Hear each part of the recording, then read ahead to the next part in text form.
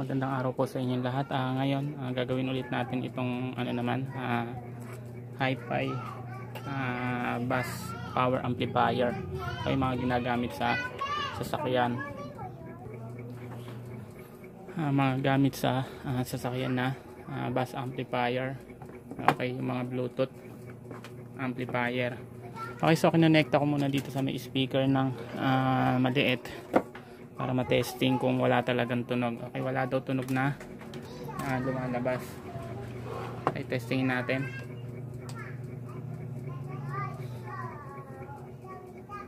Ay, so ayan. So wala talagang tunog na lumalabas.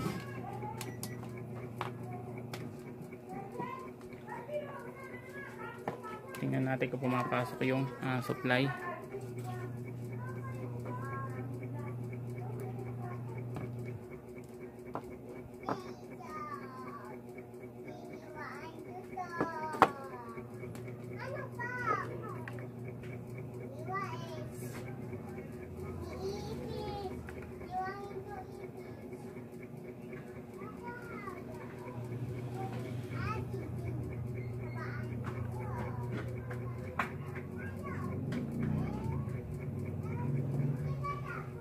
Okay, so 8 volts lang, subukan kong taasan.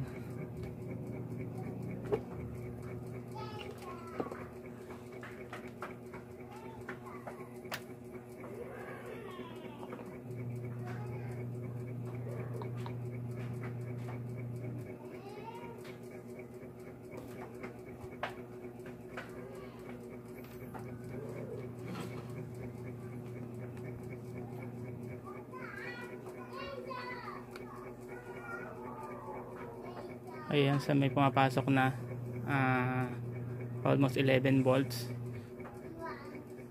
Okay, pero walang tunog.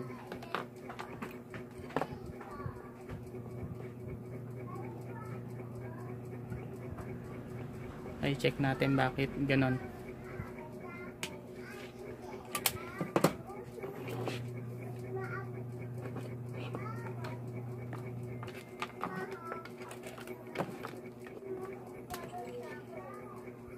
TBA 2009. Okay, so parang napakadami ng tama nitong board niya. Ay, nakita niya. Bugbog na.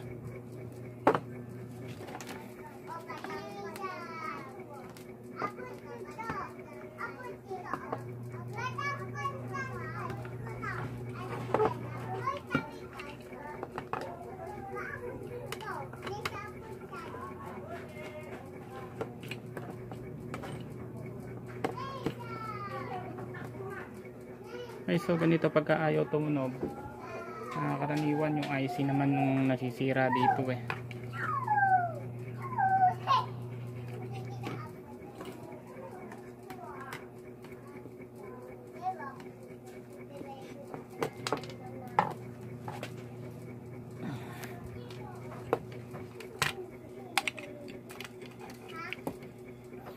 Okay, so may power naman siya. Dahil sa baterya lang natin ginagamit, sa baterya lang to nakakonekta, tsaka sa baterya lang niya ginagamit. So kailangan test natin yung ibang mga pyesa. Okay, so galing dito sa 12 to 24 volt, papasok yan dito sa diode.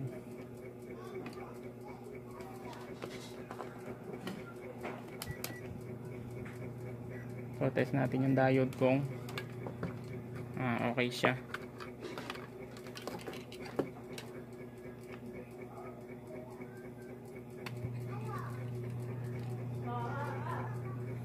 Okay, so 0.5 volts ang drop niya. So ibig sabihin okay yung diode.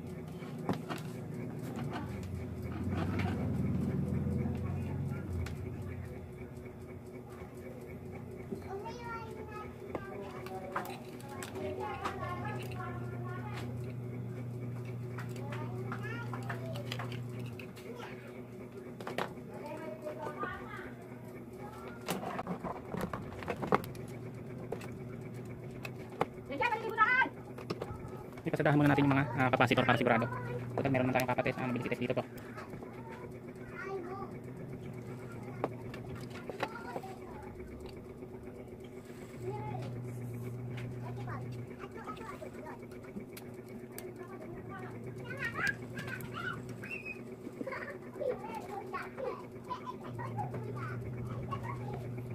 Okay, so meron ditong mga basihan, mga chart.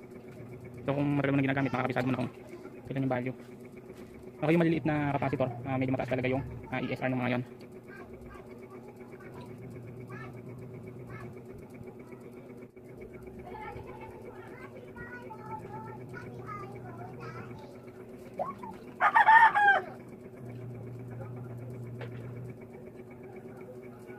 Testing muna natin palitan tong IC na yan mamaya pagka hindi makita. Okay, so according sa diagram, ang BCC nito ay dito sa pin number 9. Okay, pin number 9 yung BCC niya. Tapos yung ground niya is pin number 6.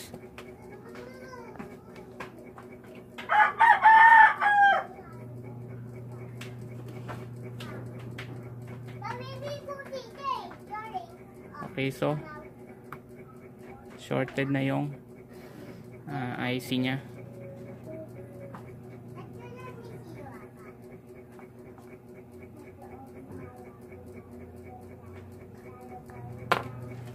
Okay, tanggalin ko muna yung IC. Okay, so ayan, tingnan nyo. Okay, so basta lagi yung check dyan yung connection nung BCC tsaka nung ano kung shorted na.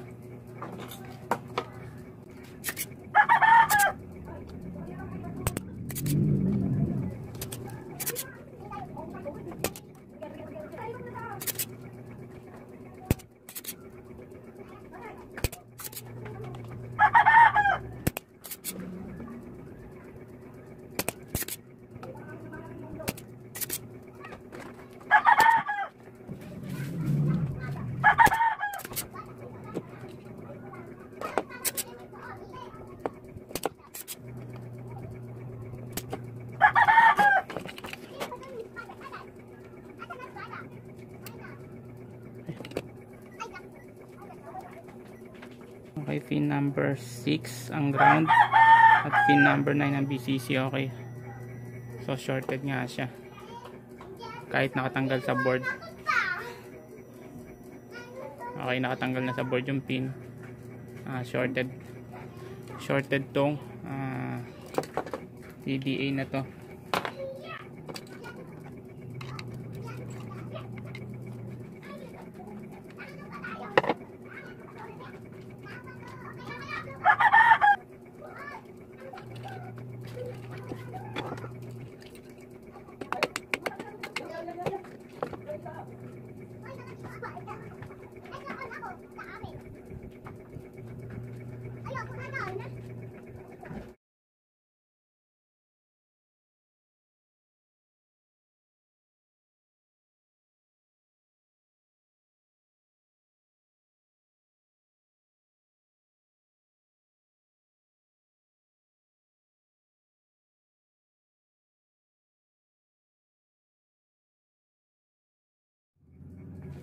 Okay, so ito na yung isa TDA.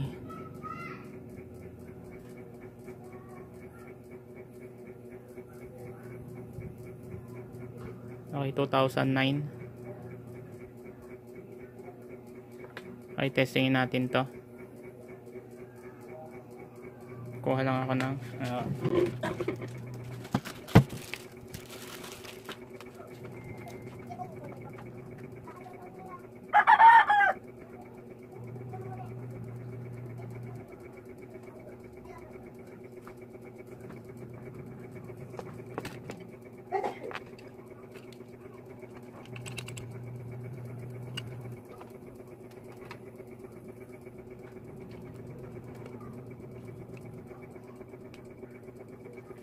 okay, kinakit ko lang din to.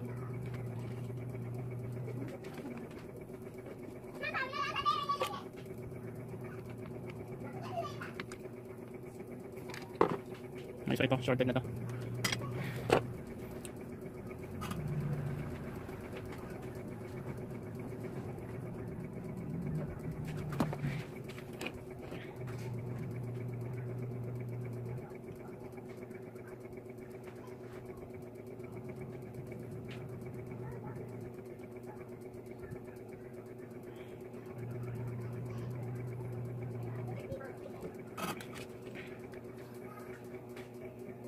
Okay, so parang hindi na kumapit yung dalawang pin na to kasi parang natuklap na yung board.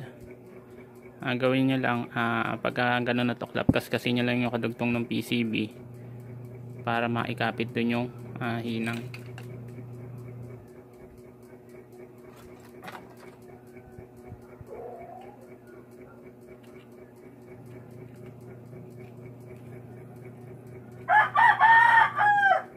O kaya jumper nyo.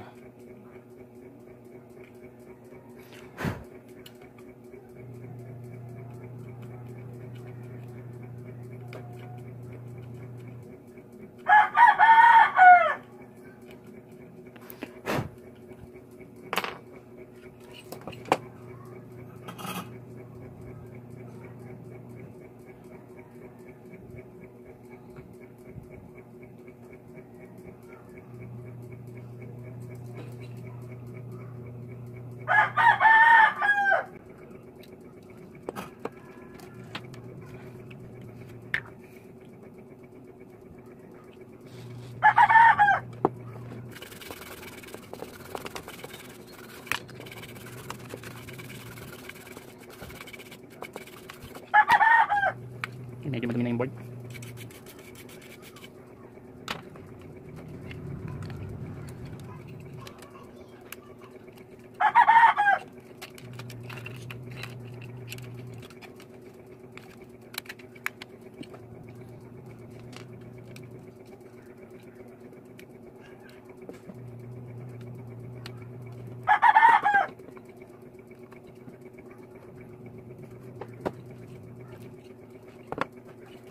Okay, testing na natin.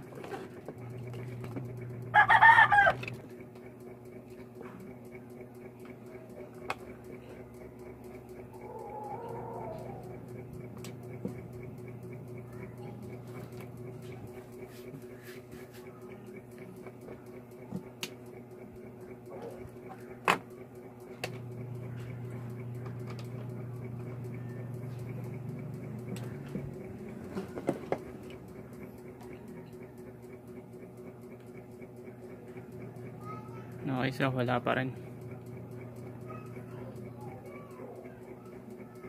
Check ko muna.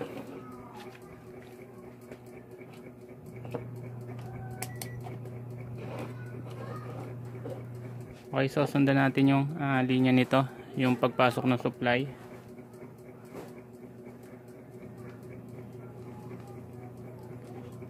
Okay, kabit natin yung black probe sa ground.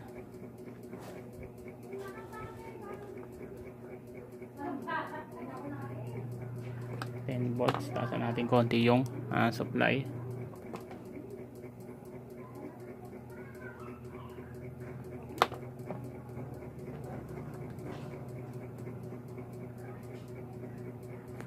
volts.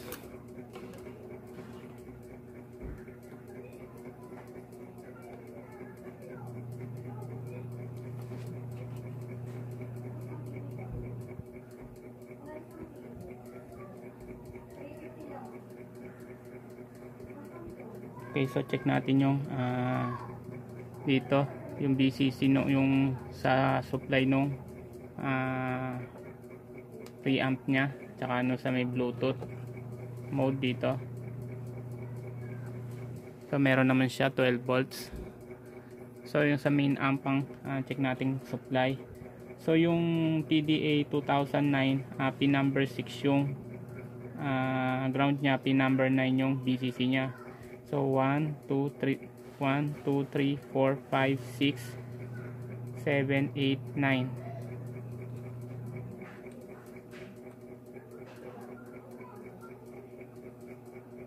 Okay, so walang supply yung sa BCC nung IC. Okay, so kung tutuntunin yun, so wala namang pyesa doon sa may ano nun, kasi sa ibang way yung mga pyesa na to. Tulad nito, resistor, pupunta na to ng sa may ano niya, sa Bluetooth module niya, doon tsaka doon sa may ano niya, pinaka control niya. So okay yun doon. Okay, so PCB lang yung ano niya. So gamit tayo ng jumper. Tayo muna natin.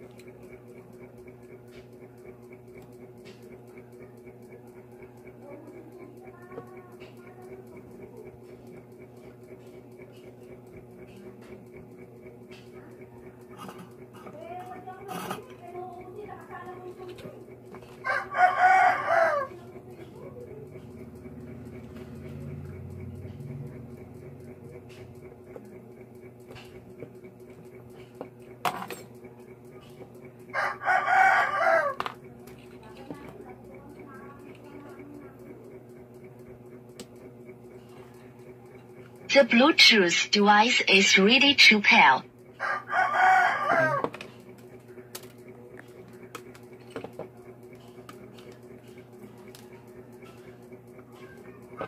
Okay, check natin yung voltage niya.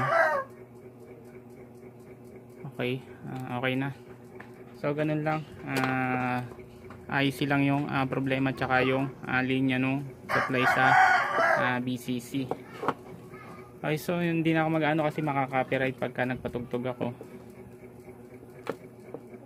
Okay, so patay natin isang beses pa. The Bluetooth device is ready to pair. Okay, so ganun lang. Tsaka nga pala yung dito sa mga ano na to, pagka nakasupply kayo dito sa may 220, kung mapapansin nyo, laging sakit nito yung nagdi-disconnect yung Bluetooth, di ba? Namamatay yung itong amplifier na to. So mas mainam na gawin nyo, kung gusto nyo disaksak sa kuryente, gumawa na lang kayo ng power supply, tapos i-connect nyo dito. Kung wala naman connection dyan, dito sa may dulo na to, yung pinaglalagyan ng transformer na to. Okay, ayan, kung nakikita nyo yung transformer. So ito yung sa supply nya. Ito. So yung diode na yon, so doon nyo susupplyan dito sa diode na to. Okay, pagkatapos ng transformer na yan, tapos dyan yung red nung power supply nyo, tapos yung isa sa ground kung walang ganito. Pero kung may ganitong saksakan siya, dito na lang kayo magsaksak. Tapos ang gawin nyo, gumawa kayo ng power supply, kahit bili kayo ng maliit na na transformer. So meron ako dyan kung tutorial kung paano gumawa ng power supply kung gusto nyo adjustable tulad nun. Wala lang monitor yun, hindi ko pa nalalagyan nyo sa isa, tinanggal ko kasi. Pwede nyong kabit yun. Okay, mas mainam yung gano'n kaysa do sa kuryente, kaysa saksak na rekta dito sa 220. Mapapansin nyo sobrang mag-init yung ganito. yung transformer, tsaka itong MOSFET niya. Pag hinawakan niya yan, bunutin niya, tapos hawakan niyo, nakita niyo sobrang init, kaya nagdi-disconnect yung ano niya, yung supply niya. The Bluetooth device is ready to pair. Please like, share at subscribe na rin po sa channel. Maraming salamat po.